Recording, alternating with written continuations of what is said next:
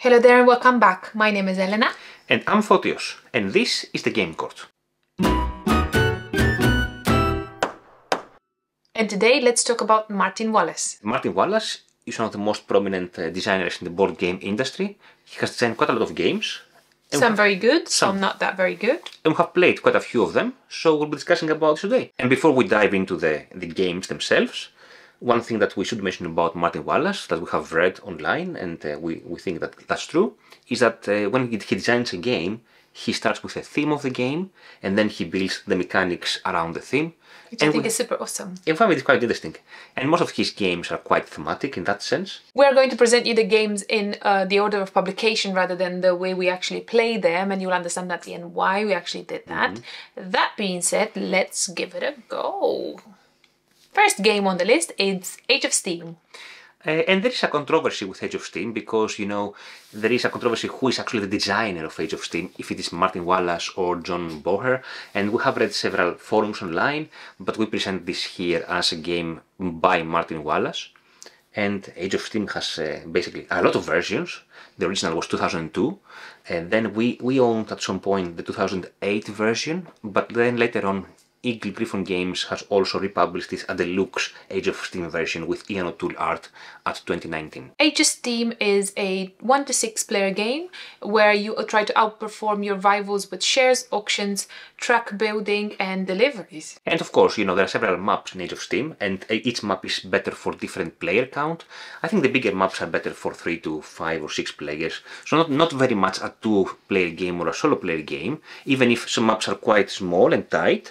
But generally speaking, it's a higher player count. Yeah. I mean, most train games don't really play very well with other player interactions, and most of Martin Wallace's games do play better at higher player count, although we'll mention which ones we actually like at lower player count, and I think that's quite awesome because they do work. So in Age of Steam, you take several actions. You may lay some track to connect different cities, you may do a bit of pickup and delivery, you may increase your income. There's also some auction aspect for player order and everything.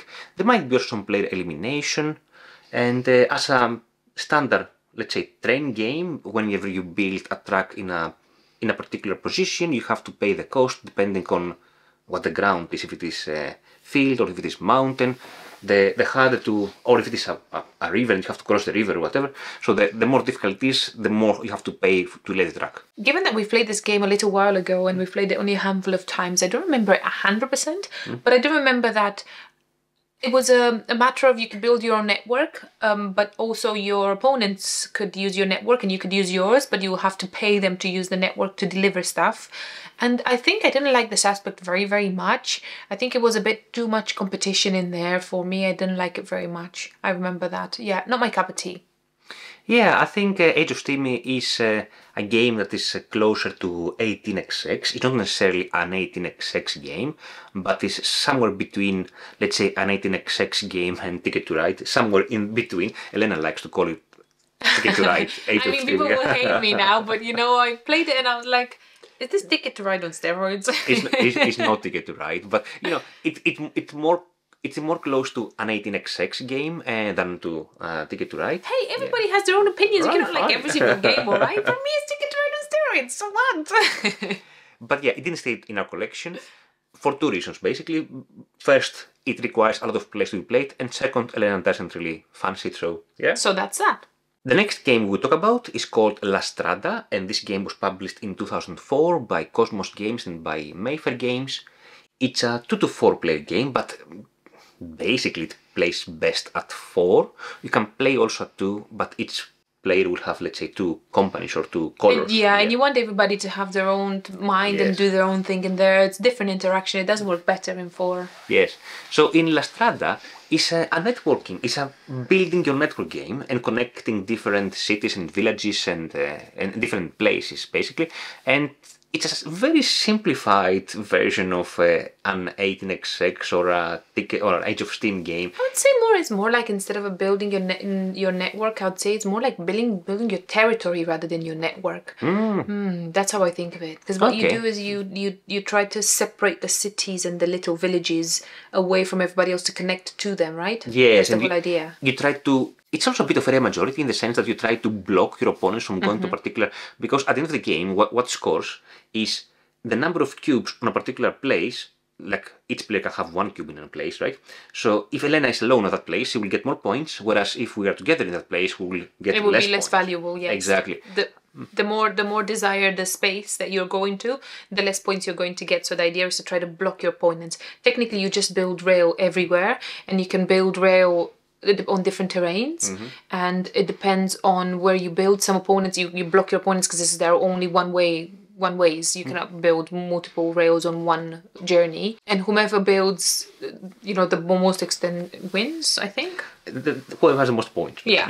And of course you have action points in this game that you can spend at each turn, and these action points refresh in the next turn, or if you don't spend them, they have even more action points. And action points can be spent the same way as Age of Steam, by building rails on different terrains that cost different number of action points. Yes. I would call La Strada a filler for 18xx players. I think it's a very light version of a train game. Yes, correct. And it's not a bad game, and it's a fast game, so people that don't like long games, it's a very good game. Half an hour maximum, I would say, to play. Yeah. Next on our list is Brass Lancashire, published in 2007 and then republished in 2018. It's a 2 to 4 player game published by Roxley Games, where you try to test your economic mettle as you build a network in the Industrial Revolution.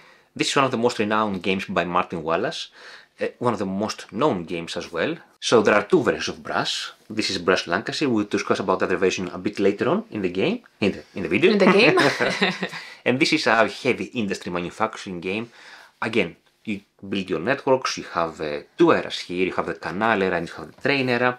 This takes place in the Lancashire region in England. In this game, every player starts with a number of cards in their hands that they can use as action points, and you can only take 2 actions per turn. You try desperately and vividly to build your own industries, which are very many in this game, and we'll talk about that in a second. And you try to develop your network, and you try to do that before your opponents do, because there is only one network to be built per way. So if somebody takes that network, you probably have to go around, or kill your opponent or something easier than that, because it's very hard to go around and build some more network around it.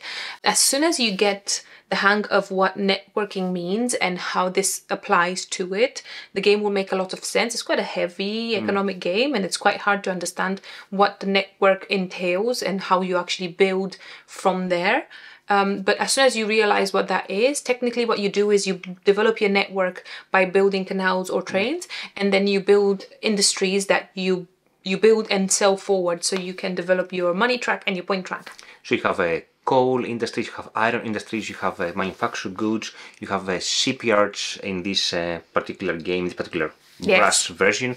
And the other cool aspect about the game is that there is this shared economy. So if I have an industry with coal, Elena can use my coal for free. But if all my coal is used by my industry is going to be flipped, and it's going to give me income and victory points.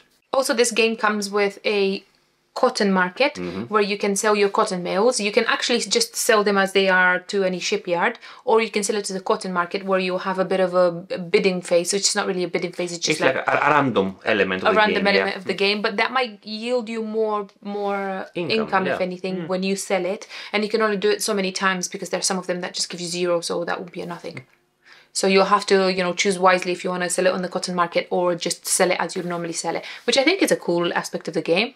So overall, Brass Lancashire is a highly interactive game. Super tight. Super bitey. And the new version 2018 comes with 2 versions of the map. One is better for 2 players, even more tight, which is, I think, very good. Very good to have different maps for 2 different faces of the board, rather than have an empty face on the back of the board. But it's a super nice game. We really enjoy it, both this and Brass Birmingham, which we're going to discuss in a sec. The next game in our list is London, and particularly London, the 2nd edition. There's a 1st edition published in 2010, but this is the 2nd edition published in 2017 by Osprey Games, and it's a 2 to 4 player game.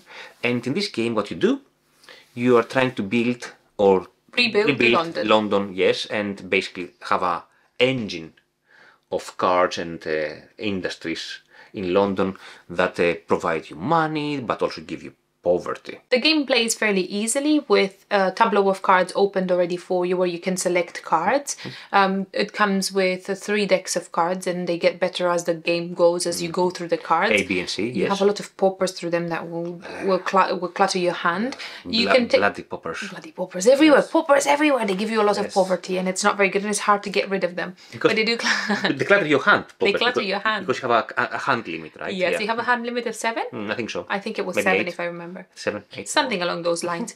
So you can either pick up cards where you can develop your city, or you can pick up a borough, which will give you kind of some sort of like extra power, or will, you know, discard some of your poverty, or give you some extra cards if you need to pick up more cards. Like these boroughs help you like an extra power. You can change many boroughs if you want. Obviously, if you have money to buy boroughs, you can buy boroughs in London, or you can run your city where you display all your cards and you run them as you can as a little engine. Very similar to Furnace kind of thing, isn't it? Yeah. Very similar to that. And then, you know, you collect your money at the end. You collect your poverty because, you know, some will give you poverty, some will they will let you discard some poverty, and then you make your exchange of money, the money that you've produced, and the poverty that you have or you don't have. And in the game, you have 2 options basically. You can go for building a very big city, but you have to run all of the cards which give you benefits but also give you poverty, because each card gives you 1 poverty. Or you can run as a very tight ship, a very small city, and then in this case you get less poverty, but you have to focus on particular cards or more benefits and so on and so forth. Yeah. Another cool aspect of the game is the open drafting, because as one player discards cards, these cards become available for the next player, and that's also quite cool. So you have to be careful which cards to discard. Poppers. Poppers galore, get out of my hand. The last cool aspect about this game, because I think it's an awesome game, I don't think we've actually emphasized how nice this game is. It's not the most complex game. It is quite different from what Martin Wallace would do, like, you know, with trains and networking and stuff like that. So this game is very different than what Martin Wallace would do, but it's an absolutely incredibly good game. So I'm very happy playing it all the time. So what I wanted to actually say is the cool aspect about this game as well is at the end, the way you actually score points is you count money and you count points and whatnot, but the poverty that you have at the end, you'll have to be very careful, because it doesn't count how much poverty you have. It only counts of how much poverty you have compared to other people. So if I have 5 poverty and Fortius has 6 poverty, the poverty that matters is the poverty that's above everybody else. So if you have, you know, if you're the only unlucky one and you have 11 and everybody else has 10, then you're the one that is going to get the minus points for the poverty, which is nice. You can find the game quite cheap if it is on deal. I think we picked up our copy for £12 new, which is amazing. That's amazing, yeah. And it has very nice art as well. Can I just show it? And yes, it's a very nice box. It opens like a book. Yes. It's very nice. One negative about the game of London is that it will play well if all the players on the table know the game equally, because it's about a little bit about knowing the cards as well. It's mainly about knowing the cards, really.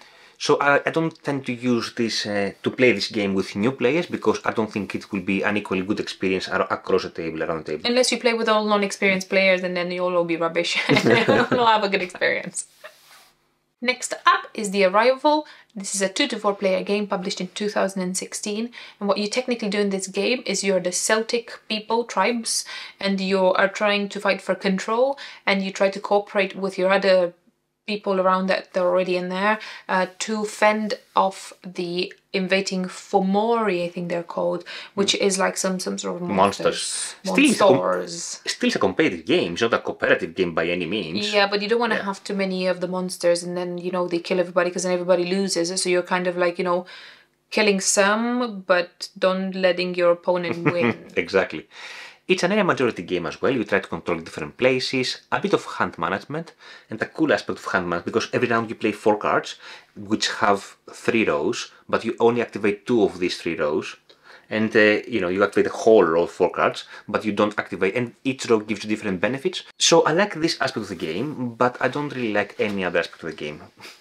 I think the game is a bit too simplistic for what it offers, like with the area majority. And I think that the Fomori is fairly easy to kill, and you can build quite a nice engine in there, so you can, with your cards, because you kind of pile them up and you do the action, so it can become quite powerful. Yes. You can collect little tokens as well that give you either strength or defense, or I'm not entirely sure, but something along those lines, but they do help you along the way. And the map, I think it's wide enough for you to play, particularly we played it at 2. Yes. So I think that's not a very fair judgment, but in 2 it doesn't work very, very well. It's fairly loose and it's quite easy to get yourself up to the top and win, which it happened fairly, you know, effortless. So overall, an okay game. I mean, we will not lose any sleep if we don't play it ever in our lives again. But it's a good experience. Yeah. Next on our list is Brass Birmingham, the other Brass version. And, okay. You mean the Brass version? Well, yeah, this is our favorite Brass version. We really like both of them. Yes. And in particular, in Brass Lancashire, I appreciate the 2-player map. Brass Birmingham doesn't have something like that. We're going to discuss about your comment then. But Brass Birmingham is, for us, the better version of Brass. Brass Birmingham is a 2 to 4 player game published in 2018 by Roxley Games. You try to build your networks, you grow your industries, and navigate the world of the Industrial Revolution. It sounds very much like what I just said about Brass Lancashire. It's yes. kind of the same thing, but it's instead of Lancashire, it's in Birmingham. Especially if you say revolution with the same accent. Revolution. That's French, I think. I know. Again, 2 eras, Canaan era, Train era. Again, you try to develop your industries, to build your industries and sell them. Again, shared economy across the table, but also you have beer. They've taken all this like shipyard element out of it, so you have some selected markets around the board, adapted around the board, where you have to connect to sell and buy goods, which made quite a difference. And they've added some more industries onto your board, so Pottery. you can, the pottery barns. It's just pottery. Oh, pottery barn forever. But they've introduced this beer element, isn't it? Yeah, the beer is a nice element. So whenever you need to sell, or most of the times, because some manufacturing goods do not require beer to be sold, most on of the a times, regular basis, most of the time when you need to sell, you need to have beer and like celebration, the sell, and then the sale, and then you drink your beer, and then everybody's happy. And again, you have the same kind of aspect. You have your own network or connected areas that Elena was describing earlier. Yeah, I think the same elements apply when it comes to networking and when it comes to your area and where you can build and how you sell and stuff like that. All of that applies. It's only that the cotton market doesn't exist in this game, and they've discarded the shipyards, and you have some set dotted markets around where you have to connect to 100%. Otherwise, you cannot sell, which makes it I would say a bit more streamlined and not as aggressive as Brass Lancashire. Yes. Also, and that's only my opinion, and I think I'm probably one of the only ones that would say that. Yes. Brass Lancashire, Brass Birmingham, sorry, I'm going to try again. Brass Birmingham in 2 players, best experience. Okay, damn, I'm done. Next on the list is AuZtralia with a big Z, big as my head, published in 2018 by Stronghold Games. It's a 1 to 4 player game. Again, you are in Australia. You are trying to explore and settle the alternate history in 1930 Australia as Cthulhu awakens. So you I think the Z here stands for zombie, I want to say. I think it's more like, you know, you're kind of in Australia, but you're not really in Australia. You are in Australia, but you're like, you know, fighting Cthulhu and monsters. Which kind of makes sense because I think they have like generous spiders and whatnot. So I could see that being a thing.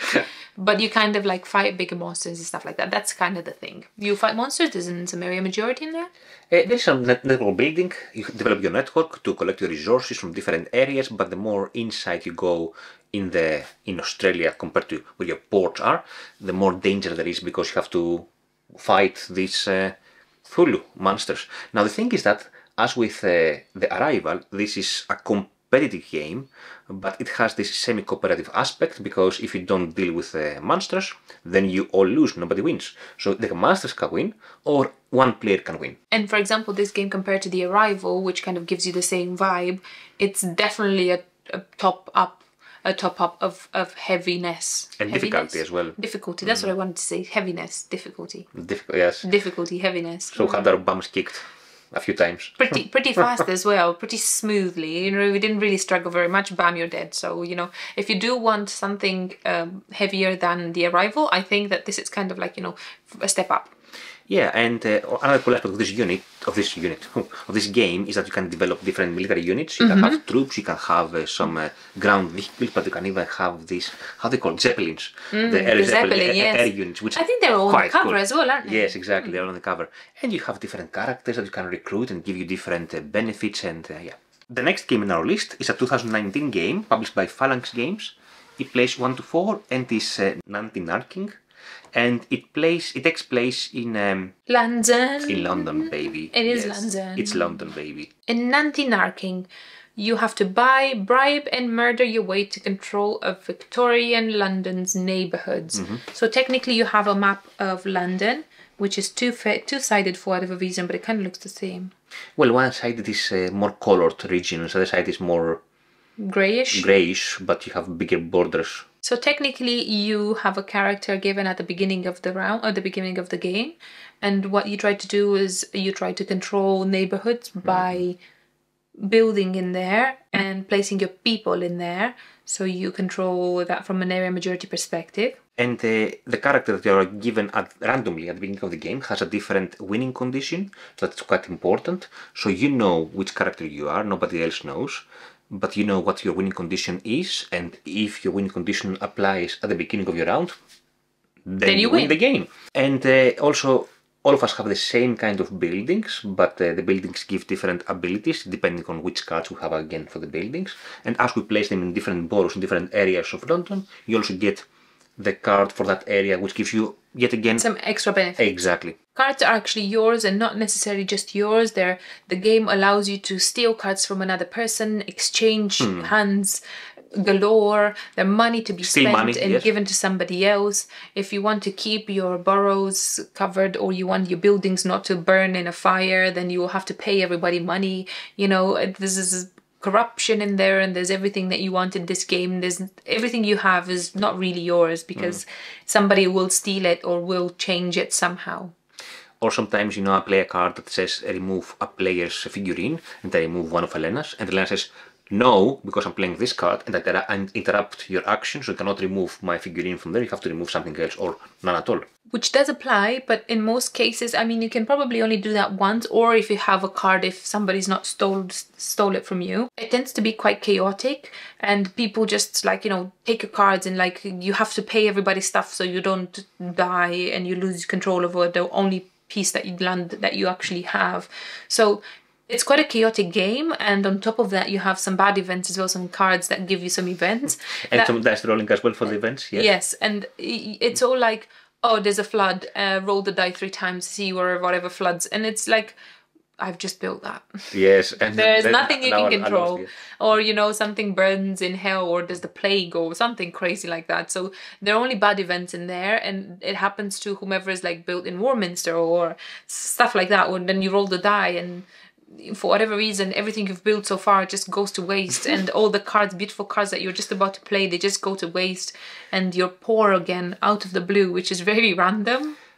There's a bit of deduction in the game because you try to figure out what your opponents are, which characters they are. So you're seeing that opponent goes heavily on having presence out, majority out of on the board, and you think they may have this character, so I may need to deal this now before the round comes again, the turn comes again, and they win, sort of.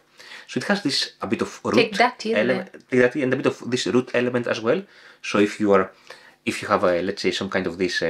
How they call it in root, the cards that you win with different conditions apart from the 30 victory points. Yes, it's kind of the same thing. The next and the last game on our list today is Anno 1800, published in only 2020. Yes. I felt like I've played this game so many times. It feels like we've had it for 10 years at least.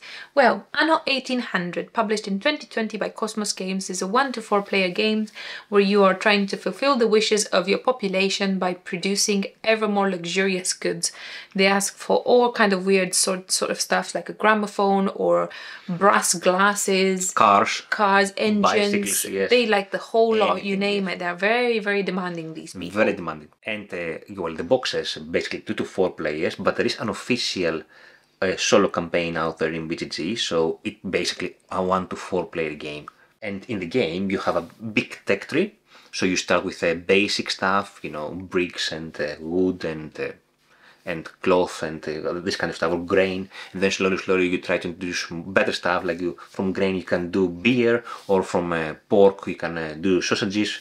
You combine them and you make extra industries, isn't it? Exactly. You have your own board, which you can expand by actually getting building little boats that can give you either exploration tokens or they can give you trade tokens. So you have exploration boats and you have trading boats, and like that you can expand your map, and you can get either expansions to your own map or you can get expansions to the new world, which give you extra exotic ingredients like coffee beans or is it cotton? Rubber. Rubber. Yes, cotton as well, yes. Cotton, rubber, tobacco and stuff like that. So Cocoa beans. cocoa beans, yeah, I said that. Didn't I? Yeah. Coffee beans? Coffee beans. Cocoa beans as well. Anyhow, Chocolate. plenty of stuff that you could build, and you can only build these manufacturing goods if you have these kind of ingredients, which can come on a card from a person, or most of them will have to be acquired this way. And the game has a working placement aspect as well, because each industry needs a particular type of workers. You have farmers, you have the blue workers, you have the artisans, the engineers and the investors.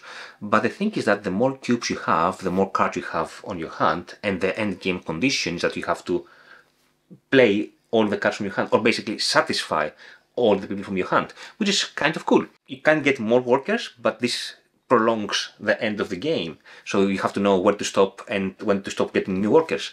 But the other thing is that it's not like what you produce alone, but if I don't have sausages, for instance, or if I don't have beer or gin or whatever, I can see if Elena has it, if Elena produces it, I can give her a trade token from my trade ships. Oh, you mean a gold? Or no, I give you a trade. No, you don't give me. I spend a trade token. Please, I spend a trade token. I can tell you how yes, this and you like get this a game gold. very much. I spend a trade token and get a gold from the bank, and this way I can use your sausages or your beer or your gin to satisfy my own people. There are people that want beer and gin. Yeah. It's very funny, and they have like a red nose. Yeah, they look like drunkards. Yes, it's a very good game. It overall is a combination of how many people you actually want to get, because you don't want to have only 5 people. You cannot make anything in the game with 5 people. And it's a combination of how many people you want to get, how many poorer people and more expensive people. I think there are 2 different cards. And then you have the New World cards, which give you the people from the Aboriginal people. Yeah. And how many manufacturing goods you have around and how much you can trade. So it's a combination of how much you get to actually be able to fulfill these people. Quick top 3? Yes, absolutely. So how about you? What's your number 3? Number 3 is going to be London. Oh, look at that. Me too. Really? Yes. Really? Yes. We didn't talk about this, so No, this is coming now. Yeah, London is a very good game. We really enjoyed it. It plays well at 2, it plays well at 3. It plays well. I mean, as long as you know the cards, it's a bit hard at the beginning, but then whenever you manage to learn what each card does, and then you build an engine around it, and sometimes you can do like a little strategy around, you know, oh, I'll wait for this card so I can get rid of some of poverty, or I'll wait for this card so or I'll take some extra cards so I can discard some paupers because I have 5 paupers on my hand and they're cluttering it. So, you know, you can build different strategies, which I think is awesome. And either you play with 2 or 3 players or 4 players, the game takes more or less the same amount of time, because the end game condition is to go through the deck of cards. And it takes about an hour. And it's a good, satisfying hour. Number 2? I will say number 2. Will you say it together? Number 2 is Anno. We should have said it together. Yeah, definitely. Anno, easy peasy. Anno 1800, which by the way we should have said it's originally from a video game, but we only have played the board game. We really enjoyed it. It's a very different game from whatever else we have in our collection. Now that we're talking about Anno, I want to play Anno. Really? We just played a week ago. I know, but I feel like I want to play it again. Anno is an amazing game. Please try it. Yeah. What's your number 1? What's your number 1? 1, 2, 3? Brass Birmingham. Yes, Birmingham, of course, yes. I mean, yeah. It's like brass, obviously. I don't mind playing Lancashire either, but I think Brass Birmingham is the better version, for me at least. And it's like, you know, it's like the go-to version because everybody likes it, everybody knows it, and it's easy to play it at any point. I'm more than happy to play Lancashire as well. It's only that most people don't really know Lancashire, or the people that we play with don't really know Lancashire, so we'll just go for Brass Birmingham. Now, compared to Anno or to London, Brass, Lancashire or Birmingham are quite more punishing games, which we like. We're a bit masochist, right? Please try Brass Birmingham at 2. It's an amazing experience, and people will say no, but trust me, it's very good. Or try Brass Lancashire in the flip side with a 2-player map. So yeah, that's our Martin Wallace discussion video. I hope you enjoyed it. Thank you so much for watching. See you later. Bye.